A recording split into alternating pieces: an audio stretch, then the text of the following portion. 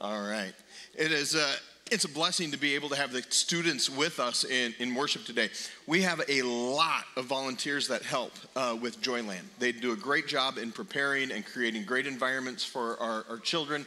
And thank you to those of you that are serving that way. Something I want to mention, though, at the same time, even though we provide those environments, anytime you want your child to be in this room and worship with us, we're good with that too. So there's a benefit to children worshiping with adults because they get to see mom and dad, grandpa and grandma, and other adults worship the Lord. And so anytime they're in here, children are not a distraction, all right? So anytime kids are making noise, it's okay. It's not going to bother the pastor. I'm distracted anyway. I don't know what I'm doing up here. Children crying, boy, that's a reminder that the church is alive. So we want that kind of thing. So you be fruitful and multiply. All right, so anyway. I told you I didn't know what I was doing. Children are a blessing. Have at it. Welcome to those that are still watching online. We want to welcome you. I'm sleep deprived and too much coffee, so pray for the pastor today.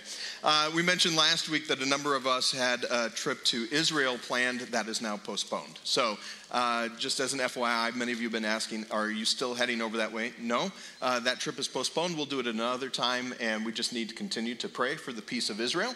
And let's go ahead. Let's do that right now. Why not pray? Let's talk to God. Father, we thank you that you are alive and you are seated on the throne even when this world is in turmoil. When everything shakes, you're not shaken. You're a firm foundation. Thank you, Father, for seeing us, for loving us, for holding these nations in your hands. Lord, we pray for the peace of Israel. We ask, Lord, that the war would end, that peace would reign. We thank you for your sovereignty and your ability to oversee all of this. We don't know the future, but we do know that it's in your hands, and we're going to trust you, and we love you. We ask, Father, that you would be with us now as we open up your word. We thank you that the children are in this room and get to worship with us. We pray that their hearts would be blessed, that our hearts would be blessed, that we would be encouraged by your presence, by the truth of your word. In Jesus' name we pray. Amen. Hey, today as you open up your Bible, we're going to go to 1 Timothy chapter 6. 1 Timothy chapter 6. As you're turning there, there's something that's been on my mind over the past couple of weeks. It's been brought to my attention, and it's things that, it's things that I know, but I have to be reminded of sometimes because it just kind of rises to the top. And that is the fact that people are self-centered. Not you, right? You're fine. But we are. I am. We're man-centered. And that's the gravitational pull of our soul. We just focus on ourselves. And I fight against that kind of thing in me, and I see it in others as well. We are self-centered rather than God-centered. God has called us to take the attention off of ourselves, to stop putting ourselves in the center of the story and think that the whole world revolves around us. It does not. This whole world revolves around God. God is to be central. He is to be first in all things. Jesus put it like this. He was speaking the best sermon ever, the Sermon on the Mount in Matthew chapter 6, verse 33. He says, but seek first what? The kingdom of God. But seek first the kingdom of God and his righteousness, and all these other things will be added to you. He's going to take care of everything else. But first things first, and first thing is God. But so often God is not first, we are first. But he is to be first in our thoughts, in our actions, in our deeds, in all that we do. God is to be first even in our finances. And that's a little bit of what we're talking about here. And when we talk about giving to God, it comes all down to whether or not God is trustworthy. Can I trust that God would meet my needs? And I can personally tell you, yes. Every single time. God has met my needs. He is trustworthy. He is faithful. And on the other side of trusting this trustworthy God with our finances, on the other side of that is blessing and joy. And that's why we talk about these things. And that's why God so often talks about giving and money within his word, because there is blessing and joy. It is more of a blessing to give than in keeping.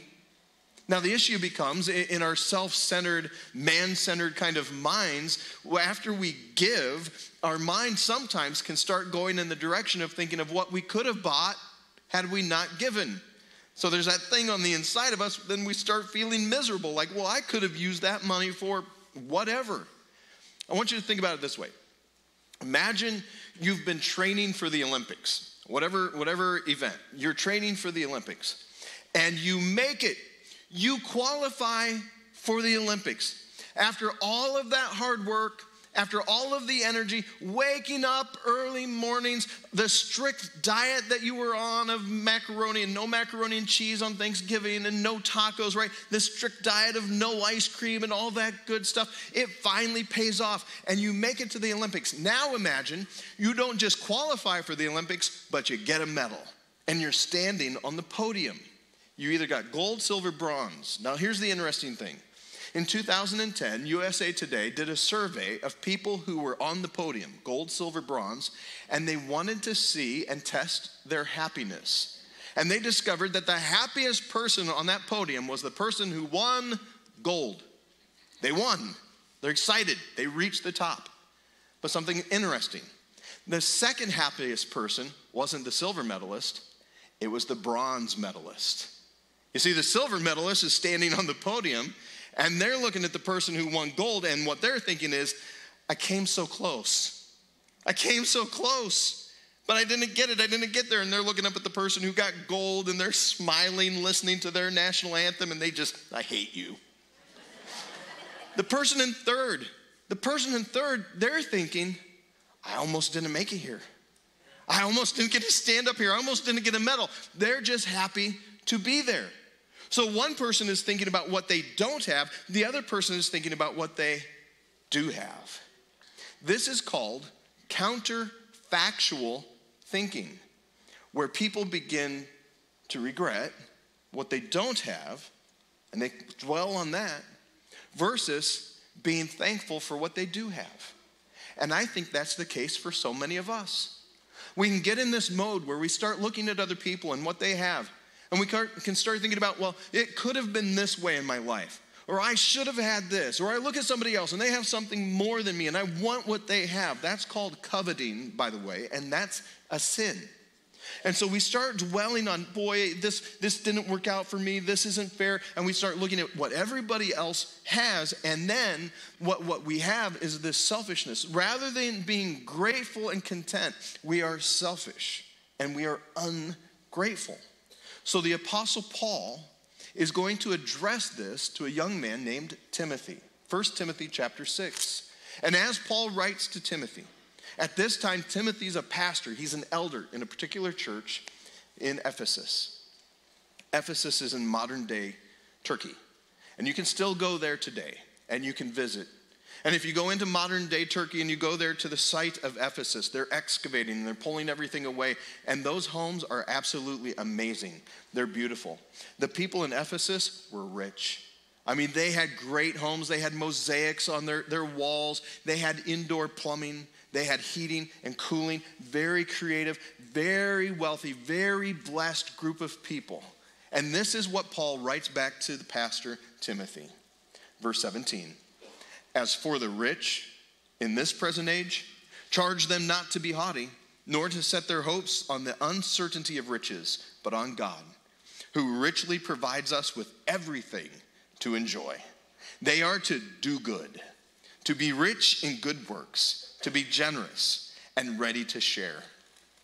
Thus, storing up treasure for themselves as a good foundation for the future, so that they may take hold of that which is truly life. And so there's this unique relationship between what we have and what we do with our finances and the kind of life that we end up experiencing. And I wonder how many of us would be able to say today that we are experiencing the life that is truly life.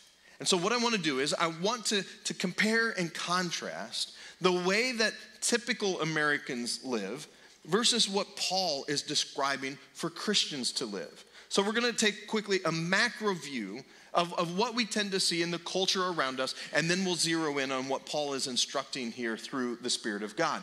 Now, when I think about the United States, I think about America, I think how people are living is we're typically driven by advertising. I mean, we have all of these commercials, all of these things that keep coming at us. They kind of convince us that we need to be chasing after cars and clothes and careers that we hate in order to buy things that we don't need. That's the big push. You need things. You've got to have stuff, because if you have enough stuff, your life will be complete. If you have the right stuff, if you have more stuff than somebody else, well, then you're better. You'll be happier. That's what the culture keeps pushing our direction. Now remember what Jesus said. What did he tell us to seek first? But seek first the kingdom of God and his righteousness, and all these other things will be added to you. Well then, what we see the added things are, verse 31, therefore, don't be anxious, saying, what shall we eat? What shall we drink? Or what shall we wear? For the Gentiles seek after all these things, and your heavenly Father knows that you need them all. So the Gentiles, those are the unfaithful. People who are unfaithful, they're running after, they're seeking after all of these things. And that's what we have the world telling us to do. Run after all the things. Keep seeking those things. What do advertisers tell us to do? Here's what to eat. Here's what to wear. Here's what to drink. Here's how to live. And the whole time, we're being manipulated. We're being manipulated. Our emotions, our values, our personalities, they're under siege by the culture. And the culture is being shaped by media, and it's being shaped by marketers. And all of that is controlled by people who have a whole bunch of money, big corporations and others who want to make more money. And you can see what happens in our culture where they try to steer a group of people in certain directions in order to get the response that they want. It happens all the time. My eyes were open to this in 2020 and after 2020. When media kept saying certain things over and over, stoking fear, we're being manipulated. That's what's happening in media. That's what's happening in marketing. They're telling us, the system of the world says, get a bunch of stuff, get the right stuff, and if you're not satisfied, you bought the wrong stuff, you need the better stuff, so keep at it. In the book, The Story of Stuff by Annie Leonard, she explains that after World War II, marketers and economists, they got together and they started to try to decide, how can we get people to buy more stuff? Now, why would they do that? They would do it because they want more money. And marketers, media, they're smart. They're brilliant at getting people to think certain things and do certain things. So here's what they determined. We're going to take a couple of strategies and begin to work these strategies, and we're going to make more money. So the first strategy that they had was something called planned obsolescence. They said, let's have planned obsolescence. This is where something either wears out or breaks on purpose, where it's just going to kind of come to an end. We want some obsessive consumers. We need to sell more things. So the things that we sold, they need to break. And I think they've gotten better and better at this over the years. I do. I think my appliances are on a timer. And they're just like, they're going to die. I've gone through, I can't tell you how many refrigerators and washing machines and dishwashers. Meanwhile, other people have the old ones maybe out in their garage, and they've outlasted me. I've had 5 in the amount of time those others are working. It's planned obsolescence. It's planned to break. Here's a more modern kind of example. Apple. Apple got in trouble. They got sued not long ago and lost because they were slowing down their devices. They were slowing down the batteries so that you would go out and get a new device. That is planned obsolescence. That wasn't a quirk. That wasn't an error. That's a way of making more money. We're being used. Planned obsolescence. I remember visiting my grandparents' house. Maybe some of you remember this. I remember seeing furniture in their house lasted 50 or 60 years. When they bought something, they realized that furniture was going to last the rest of their life. Now we buy stuff from IKEA. We're not quite sure if it's going to make it home. It's particle board, right? It's wood chips and glue. Like, that's all that it is. It's nice to carry because it's light, but it's not going to last. People these days, they don't expect anything to last them the rest of their lives. They don't make them like they used to. You look at some of this stuff, some of the items that we use, what used to be metal or wood, it's now plastic. I look at some of the toys that I used to play with in the 70s and 80s, and I look at the new versions, and I'm like, that's it? That's cheap junk. There was a point at which, remember Lincoln Logs? They were made of cedar.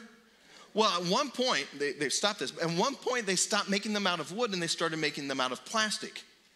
Lincoln would be disappointed, right? I mean, that's not the way, that's not good. And so Slinkies, I remember Slinkies. Slinkies were metal. Not long ago, they started making them plastic.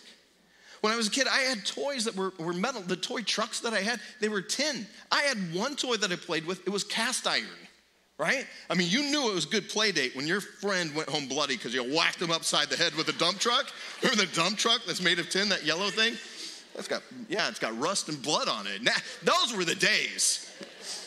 So this is their plan. The plan is planned obsolescence. You're going to throw it away. It's going to break. You're going to need another one so that they can keep making money. This is about stuff. So that's the first one, planned obsolescence. The second one is perceived obsolescence. I'm telling you, these people are smart. So with perceived obsolescence, they're going to tell you, man, you're not trendy. You're not cool enough. We're going to make it in such a way that if you don't have this, you're on the outside looking in. You don't have the right thing. So we take perfectly good working products and we throw them away to get the new one. That's how Goodwill is staying in business. This is what happens, especially with clothes, right? Clothes are always going through these different trends. Where does that come from? That is coming through media. It's coming through the culture. And I've lived long enough that I know that clothes, they tend to have a cycle, right? They go out and then they come back, which makes me think I should have kept my clothes from the 80s, but I don't think I could fit in them. Those size 28 parachute pants will not fit on your pastor. You're like, thank you. Yeah, one leg, that's it. This is planned and it is perceived obsolescence in order to have more purchase. It's the culture. In our culture, we get reduced down to work, watch, spend. Work really hard at your job, come home exhausted, sit down in front of the TV and watch what they're telling you you've got to have. And if you don't have that, boy, your life isn't complete. But if you get that thing, well, now you'll be satisfied. Now your heart and that thing on the inside of you will be fully and finally satiated. But it never is it?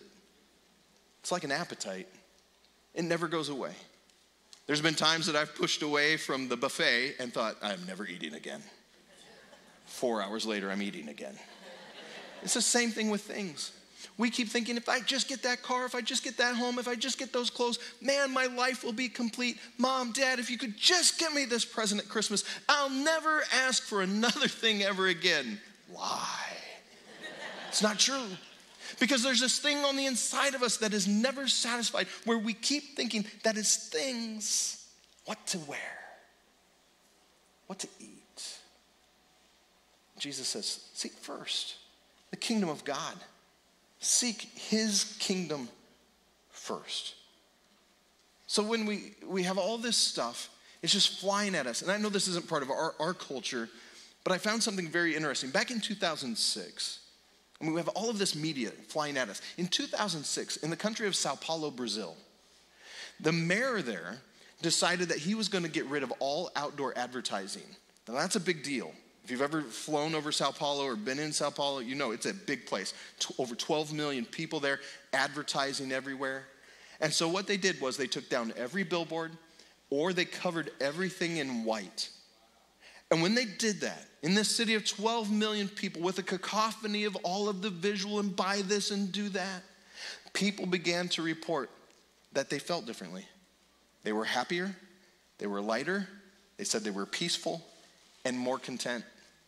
They started finally noticing architecture again. All of the architecture and beauty had been covered up by all of the shiny and blingy. And on the inside of us, our souls crave things. And God in his love wants to free you from that so that we might seek him first above all things. All right, so that's kind of how culture works. Let's go back again. 1 Timothy 6:17. Let's do this a verse at a time. Verse 17. As for the rich in this present age, charge them not to be haughty nor to set their hopes on the uncertainty of riches, but on God, who richly provides us with everything to enjoy. All right, the word rich. If I were to ask you, who's rich? You would always say, you would think someone else is rich, right? You would think about other people, maybe in our own area. And if I were to say, all right, who's rich? You would point to maybe a certain community and you'd say, oh, that's where the rich people live. And I bet if we went into that community and we asked those individuals, where are the rich people? Where are the rich people? They would point to another group of people because it's always somebody else who has more. Those are the rich people. But I propose to you that we are rich. We are rich. We don't see it because we live around it all of the time. And I would say that despite the inflation that we're experiencing, despite the government printing more money for itself, it's going to get that money back, despite even a devaluation in the dollar, that we live among the wealthiest of all nations on the planet ever. Like if you cashed in all of our chips since the founding of the United States and all of the rich resources that we have, we are among the wealthiest that there has ever been. We are rich. If you own a car, if you own one car, if you own a car, 80% of the people, 8 out of 10 people in this world will look at you and go, that's amazing, you have a car. What would that be like to be able to just drive yourself? 1 out of 3, it's pushing a little bit better, 1 out of 4 people don't have access to clean drinking water. Now that's changing because of a lot of hard work by wealthier nations to help people get clean water, but there'd be a number of people that would watch you in your house, walk to your sink, turn a faucet, and their jaw would drop. You kidding me? Clean water is coming out of that in your house. You don't have any jugs to walk miles away every single day to bring back water? Well, you're rich. Friends, we are rich. And throughout history, when God would bless a nation like ours, he would bless that nation so the nation would be a blessing to others. And I don't want this message to be a guilt trip. This isn't a guilt trip. It is not your fault that God chose and God planned for you to be born in the richest country in the history of the world. That was his choice. He could have put you anywhere. He could have put me anywhere. But by his choice, he put us here with so many blessings. And we could begin to look at it as the person who's standing in second and looking at somebody else who has more and be like, oh, I don't have what they have. Or we could begin to look from third place and be like, I can't believe I'm here. And I believe that's how we should look at the gospel as well. I believe myself to be in that bronze medal position with the gospel, where I say, I almost didn't make it. And quite frankly, I'm getting a medal not based on my efforts or my abilities, but on the effort and the ability of Almighty God who sent his son, Jesus Christ, and said, that one. Not my hard work and my effort and boy, my training, and I'm going to accept you, God, and you are lucky to have me. No, God in his mercy moves my direction and plucks me out and says, you, and puts me on the podium, earning a medal that I can't earn. He did it. I almost didn't make it here. It's counterfactual thinking. Thanking God for what we have rather than what we don't have. And here's the interesting thing. So God's given us this stuff, right? And again, this isn't about you feeling guilty. Because watch this. Watch. At the end of verse 17, it says, God who richly provides us with everything to enjoy. You don't have to feel bad about it. You don't need the pastor or somebody guilting you and manipulating you and like, oh, you're really rich and you need to start giving more money. No, you get to enjoy it. You get to enjoy your car.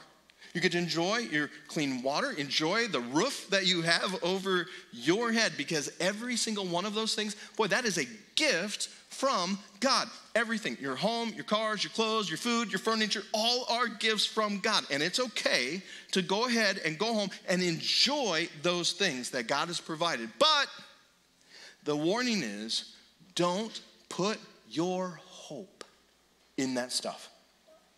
Don't put your hope in money and stuff, because money and stuff is not trustworthy. God is trustworthy. Pursue God, not things. Don't pursue stuff. Pursue God. But seek first the kingdom of God and his righteousness, and all these other things, they'll be added unto you. And I'm telling you, once you are pursuing God and you've put him first, all those other things, they're just peanuts. They don't really compare to salvation. They don't really compare to the riches and glory that we have awaiting us. They're just things that God has put into rich people's hands like yours and mine to do something with, to pursue him, to bless his kingdom. But yet there's this pull, right? There's this pull where I want more stuff. But in the end, all the stuff, it doesn't matter. It doesn't matter. I have yet to hear an elderly person on their deathbed say, you know what? The one regret that I have in my life is we just needed more square footage. My greatest regret was we didn't get the model of car that was nicer. On their deathbed, I've never had anybody say, you know what my problem was? I just wasn't cool enough and trendy with my clothes. Because in the end, that's not what we're talking about. Most often what I hear is something related to relationships. I wish I would have spent more time with my kids. I wish I would have loved my husband better. I wish I would have loved my wife as she deserved. I wish I would have given my all to God before being on this bed. All that stuff, it's trappings of this world. And God, in his loving grace and mercy as your heavenly Father, wants to break that for you. And so he begins to say, seek first my kingdom. I'm going to take care of those needs. That's mine to worry about. You seek me. So what do we do? What do we do? God's given us these things. What do we as rich people do? Well, Paul doesn't leave us. He says, verse 18, here's what rich people are to do. They're to do good, to be rich in good works, to be generous and ready to share. That we would use our wealth in such a way that we're generous and that we're sharing with others. Sometimes I think that people think that everything that they get, they have to spend on themselves. We don't have to do that. All of that isn't just for us. See, this is the danger of consumerism fulfilled. Because in consumerism fulfilled, man, it just pushes us to this place where we get in deep trouble. And we end up in over our heads and we get a whole bunch of debt. In fact, right now in the United States, we have more consumerism debt on credit cards than ever before. We're at $1 trillion as people, not just the government, us. There are 43% of people every year who end up spending more than they make. And it's so difficult. I mean, it's elevated exponentially in sharing and being generous when you're up to your eyeballs in debt. It begins to become so much harder to let go of those kinds of things. And so maybe just as a practical matter today, walking away, like, okay, here's the tangible thing I took away. I'm going to determine that in my life, every single paycheck, the first person to get paid is God. But seek first the kingdom of God and his righteousness, and all those other things will be added to you. God, I'm going to take you up on your word. You're first. I'm not man-centered. I'm God-centered, and I'll prove it with the thing that is closest to my heart, and that is my money. And then after you put God first, maybe it's time to put yourself next. Take a portion, put it in the bank, and save it. And not just for yourself, but for future generations. And not just for future generations, but so you have the ability and the margin to be able to share when a need arises, rather than just feeling that tug on your heart and realizing, I don't think I can do it.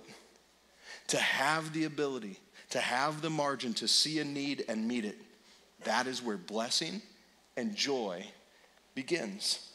That's what rich people are to do. God is inviting us into something deeper here. So Paul says, what are you going to do as a rich person? Well, I'm going to do good. I'm going to do good. I'm going to do good works. And I'm going to be generous. I'm going to be ready to share. And then watch this. This is amazing. Verse 19, thus. So at the end of this, thus, storing up treasure for themselves as a good foundation for the future, so that they may take hold of that which is truly life. And so this is amazing. It's not as if everything that we're sharing is just going away and we never see it again. We're going to see it again in heaven.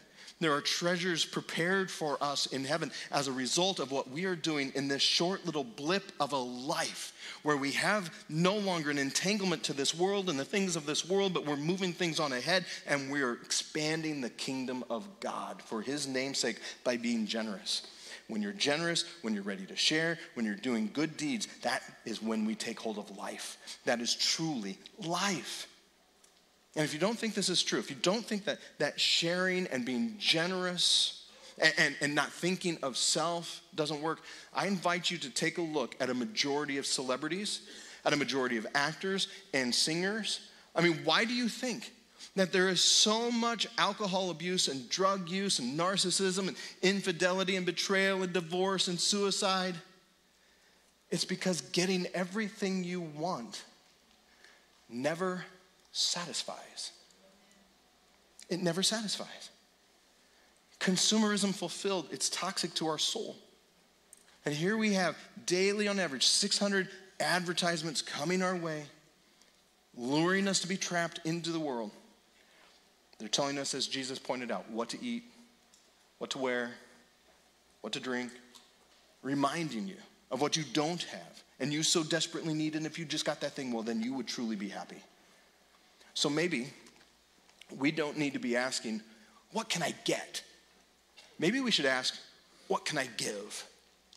See, that's counterfactual thinking, where the person in third place is thankful for what they have rather than what they don't have. It's definitely countercultural thinking. And when we begin to think about very practically what happens when we return to God, I think about what happens around here.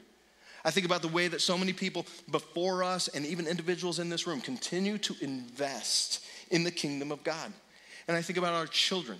I think about the kids that we love on and believe in, and we're building them up and trying to shape their faith. I think about the partners and missionaries that we have around the world and all that they're doing to care for the needy and the poor and invest in their lives and make a difference in those places that we don't have the ability to be in, but then we end up supporting and encouraging. I think about the people in this room, just even in a short period of time, who have stepped across the line of faith, heard the good news of Jesus Christ, that he brings salvation. He's changed them and transform them from the inside out. We've witnessed their baptisms, and I rejoice because that is life.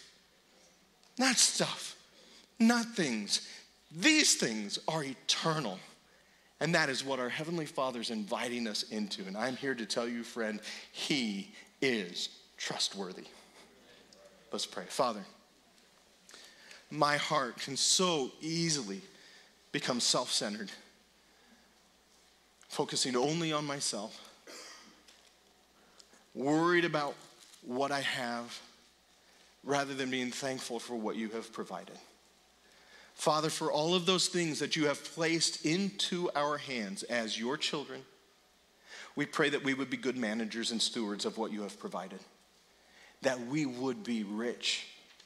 We'd be rich in good deeds, that we would be generous, that we would be willing to share. And if that's going to happen, break that thing on the inside of us that becomes selfish. Fill us with your Spirit. Remind us of the great price and the amount of giving you have provided by sending your Son, Jesus Christ, to die on the cross for our sins, to rise from the grave, to invite us into life eternal, filling us with your Spirit, sealing us for a day of redemption, and get to spend eternity in bliss with you forever. Thank you, Father, for your good gifts.